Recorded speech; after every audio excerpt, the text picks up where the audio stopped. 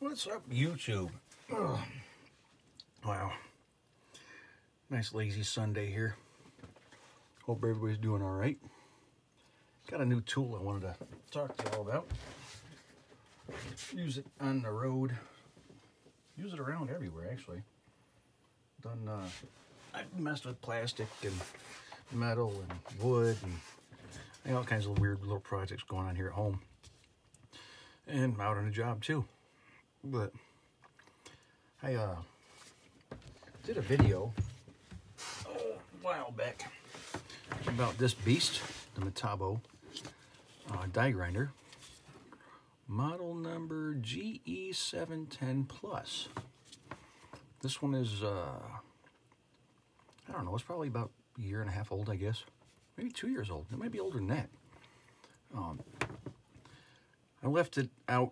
I actually took it off I got a job trailer that I use for going on the road. And I left it at home because I was doing a home project and told myself not to forget it, and I forgot it. So I got on the road and realized that I didn't have my die grinder, and got on my favorite place to go shopping and buying stuff. I prefer to buy local if I can, but not the local stuff don't have a lot of stuff that I need. Portaband blades for one. I got a little Milwaukee, it's like a 3-inch Portaband with the 18-volt battery in it. There's a local place that sells the blades if I can get there before the only other guy in town that seems to buys blades, and he buys them all. So every time I go there, I find out that they don't have any blades, so I kind of got tired of trying to go there and get blades. I guess they don't want to stock up any more blades. But I'll go to Amazon and pick them up. It's the same price. You get Amazon Prime. You get the shipping for free. So, but like I said, I prefer to buy local because then you're supporting your local community, your local businesses and things like that. They're making money off of your business and vice versa if they got the parts. So, long story short, apparently, get on the road, find out I don't have my die grinder, and I get online, Amazon, and I get to looking, and I like the Metabo. The thing I didn't like about the Metabo, if you watch the other video, is the collar cracked. And I ended up having to get another collar from Metabo. Graciously and kindly enough, they sent me a free one, and I thank them for that. But I wanted to try something different. I've always had good luck with Makitas. I've had a lot of Makita stuff, drill drivers and cordless drivers and drills and corded drills and everything like that, and probably still got some more stuff around here. Actually, I think I got a grinder that I bought. It's a 4-inch grinder I bought back in 1998. I think it still works. It's over in my grinder boneyard. I probably got about 10 or 15 different grinders over there. They're junk, and I think that little 4-inch still works, oddly enough. But got on Amazon, picked this up, had them drop ship it to my hotel, and picked up a couple burr bits while I was there. So far, so good. This is a Makita GD0800C. 1/4 inch, 6.6 amps, 120 volts. Amazon was $226.84 from the one buyer that I got here in my paperwork. This is a variable speed, 7,000 to 28,000 RPM, electronic speed control, maintains constant speed under load. 1/4 inch variable speed die grinder, double insulated. This 1/4 inch die grinder is slender double neck die cast aluminum gear housing for easy handling. Its internal labyrinth construction, wow, that don't sound, wow. Protects bearings and motors from dust and debris for long life. Okay, well that makes sense.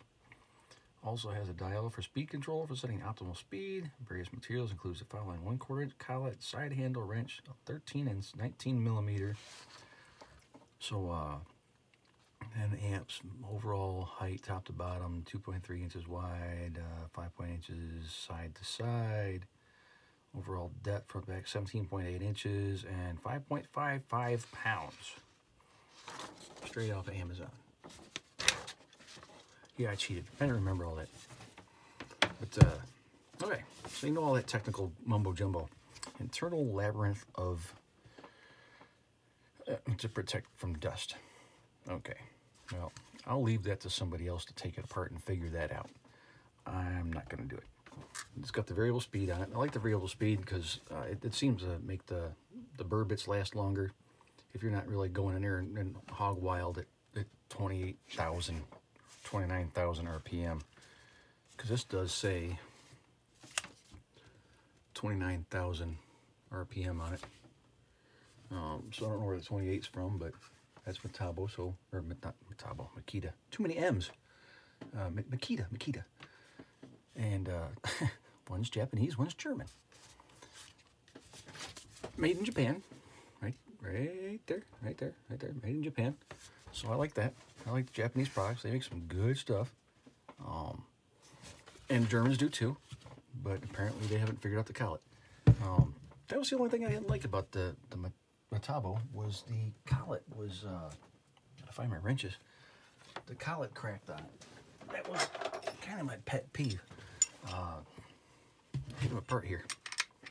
No, we're not taking it apart. If you want to see this shit taken apart, go to AVE and comment on one of his videos or send him a message and request that he buy one of these and take one of these apart. Or maybe he can have somebody send him one and take it apart. I'm not going to do it. Let me get this off of there. Unscrew it all the way, dopey. Alright, so there you go. There's your nut and your collet.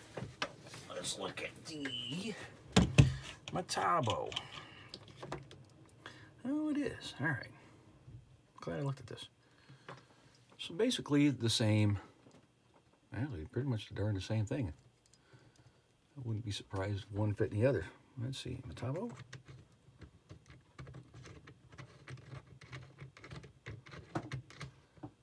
Oh, yep.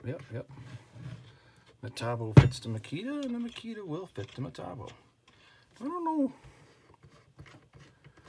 know why the Metabo cracked in the first place. I know the nut they had before was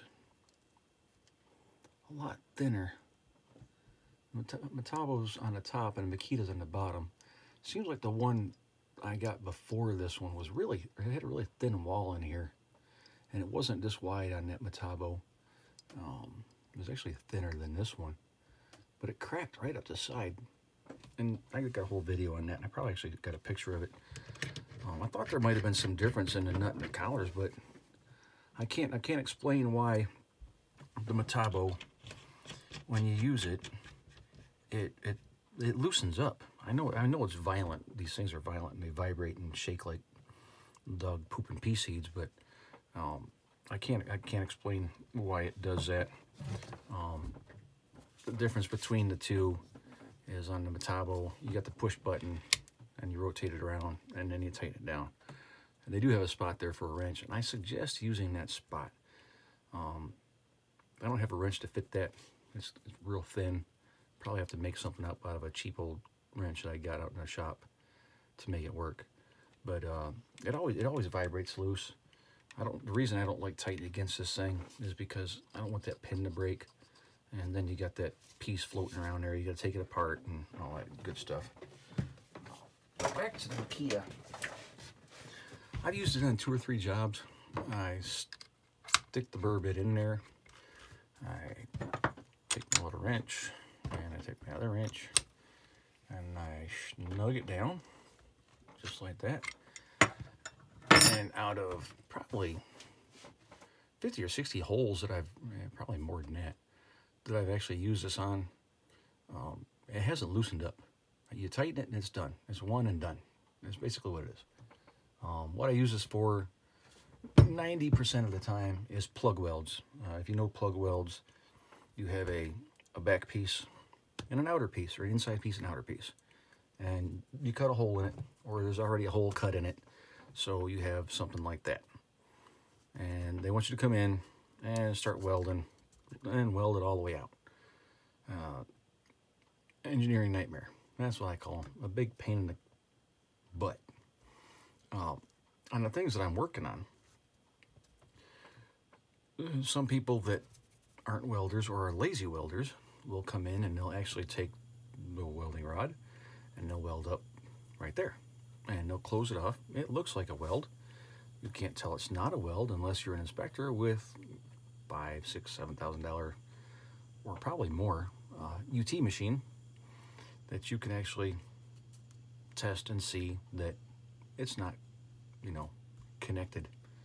And that's what they've been doing, is they've been going out and inspecting these things and finding out that whoever built these things didn't weld them all the way up. So we're having to go in there, and the easy ones are the ones where they just put a cover over it and you can cut the hole out and clean it all up, and then you got clean metal back here and you start welding back all the way out. The hard ones are the ones where the guy attempted to do it, or wasn't a welder, or didn't care, or all of the above. And he'll actually go in there and he'll just try and carry. He'll take a welding rod and he'll shove it in there and he'll just, you know, kind of fill it up as much as he can. And then when that rod's done, he'll take another one and just kind of smash it in there, and there's no slag chipping or wire brushing or anything like that. We just try and glob it in there as best as we can, and make it fill all the way out. And when you do get all the way out, it's full of porosity and slag and canyons and valleys, and kind of looks like, I don't know, Moab or the Grand Canyon, and with all kinds of crap in it, and meteorites and asteroids and all kinds of garbage. So you got to get in there, wash everything out. You don't want to take out parent metal of the pipe. You're trying to keep it sized where the engineer wants it sized. So you clean all that stuff out as best as you can with a torch, and then you got to come in with a die grinder. And you die grind it, and then finish the hole out and clean it and polish it and do everything you can. And then on the inside, I take one of these burr bits and I'll take it in there and grind it on the back side to clean off the parent metal on your inner piece that you're welding to. And then on the edge, you know, you just do the edge and clean it all the way up like that, and clean up the outer metal so you have a good clean surface to start welding all over again. And that's basically what I got this for. Back to the beginning, I forgot my Metabo. I ordered this on Amazon, and like I said, it was $226, $227 on Amazon Prime. You get free shipping. They drop shipped it to the hotel. I got several burr bits to go with it because I can't find them local either. I've probably done 60, 50, maybe 100 holes with this thing so far. The nut stays tight. I haven't had no problems out of it. It's beefy, and it fits good in your hand though, but this is all real good for we can hold it and stabilize it. I find that these things like to kick out and do crazy stuff, kind of like a cutoff wheel on a grinder. They get a little bit violent if you're not careful with them. So far, I haven't had, like I said, I haven't had to tighten this down.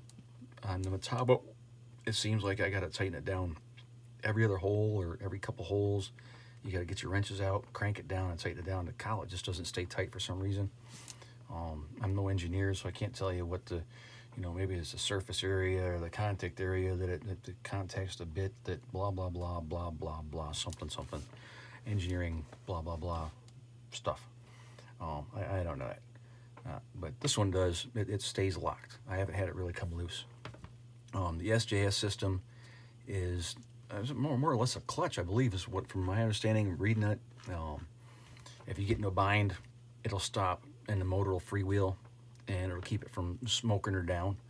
I have actually killed a couple grinders that way. Just get it hung up in something and kind of, you know, old junky grinder just to see what happens. And you just pretty much hold the trigger wide open, and then the smoke comes out. It's kind of interesting. But there's probably a grinder or two over there that had that happen to it. It's pretty interesting to see what happens, you know, playing around with old junky stuff. But so yeah, this is gave you the model number on it. I said I'm happy with it. It stays on the trailer, so I don't use it a whole lot. The Metabo I actually use more for like the pipe, when I'm welding pipe, doing back bevels and things like that. It tends to, I don't know, for some reason the collet stays tight there. It doesn't want to, maybe it's just because of how you're working it, and on those plug welds it hits or bumps or vibrates or does something. I don't know what it is. But it still comes loose, but maybe I'm just not using it that much to find out. So, yep. Anyhow, wanted to talk to you guys about this. If you want it to be taken apart and checked out and see what kind of plastic it is and bearings and all that stuff like that, I recommend going to see AVE and on his channel. I've watched him about a bunch and I like his videos. Maybe you guys can convince him to take one apart and look at it. I don't need to do that. It works great, and if I take it apart and put it back together, it might not work great. I can take stuff apart and put things back together, but I don't like to do that on my new stuff, so not gonna happen. But so far so good on it. Do a little run test here for you, let you hear it. And I usually run this on a lower speed. It just tends to be less violent. This one seems to be a little bit noisier. Maybe run side by side here and see. All right, so here's your Makita. That's on number 1. We'll go up to number 2. I don't know if there's a bearing noise or what that is. Maybe it's just too slow for it. Like I said, I tend to run it a lot lower than. I don't like to run them wide open. It seems to make the burr bits last a lot longer if you run them slower. And I don't know I really don't know how much the burr bits are. I just know that I don't like buying them. And then this is the Metabo it's a lot. Let's see, we'll go back to number 1 because we're up here on, we're on number 1. So it's a lot quieter. You can see the difference in it, or hear the difference in it. Yeah, so there's a difference in the, maybe it's the German quality motor. I don't know. Made in Germany, made in Japan. But I can't really say nothing bad about the Metabo. I mean, other than that collet wanting to loosen up on me.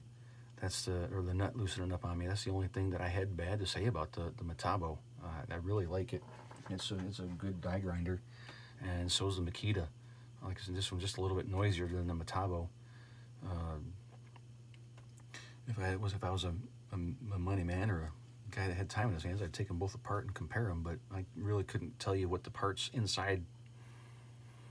I couldn't make it good enough to describe the differences in them and why one's noisier than the other. But this one works good. Like I said, we'll keep on plugging away at it and see how it holds up. It is Makita. I have a feeling it's going to last a good long time. And the Metabo, I'm really pleased with it too.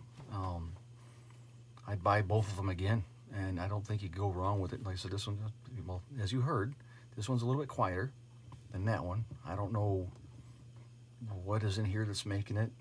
Maybe it's a different RPM. I don't know what.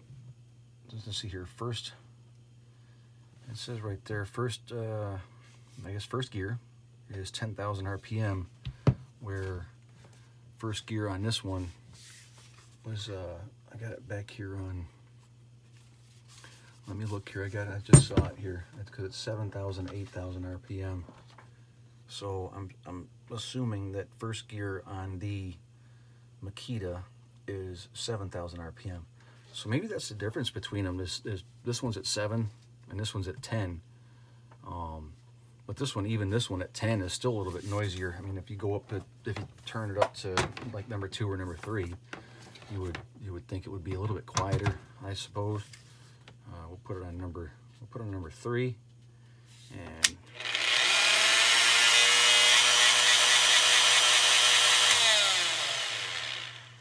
yep. And I don't know what that noise is. Maybe it's just a motor, or maybe it's the kind of motor. I'm not too sure. But here's the Metabo on number 3.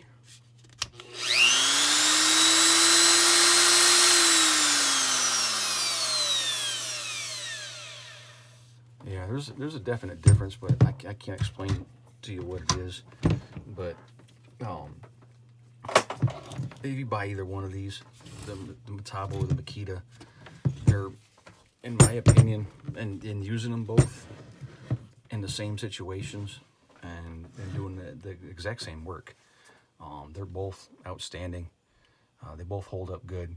They both throw them nasty little shavings with the burr bit shavings. You know, them little suckers get stuck in everything. You'd be picking them out of your gloves and your hands and your shoes, and I had them in my socks and underneath beanie hats and everything else. They're pretty, when you use them, cover up, because them burr bit shavings get everywhere, and if the wind's blowing, even worse.